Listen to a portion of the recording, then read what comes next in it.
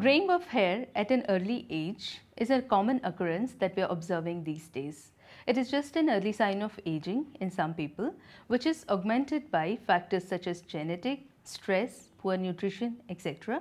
In some people, it could be a sign of underlying health condition like anemia, thyroid gland disorders, etc. To treat this, we need to address the underlying cause, and to avoid this to a certain extent, we can take lot of nutritious food rich in antioxidants, avoid stress, have adequate sleep,